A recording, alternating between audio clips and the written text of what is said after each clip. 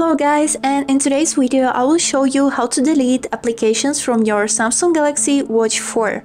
Let's get started, but firstly don't forget to follow to see more useful content. So, actually there's two ways how to do it. First one directly on a watch and the second one on your phone. Let's start with the watch. So, wake up your watch and swipe up to see the applications. Find the application that you want to delete. For example, I will choose this one. Hold this application until you will see this menu and click uninstall. And click OK. And that's all. Now you have uninstalled this application. Now I will show you how to do it from your phone. Open Galaxy Wearable application and open your watch. After this, click on App Screen.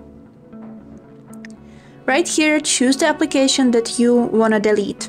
For example, I will choose this one, Global Goals. And also click on Uninstall. And uninstall.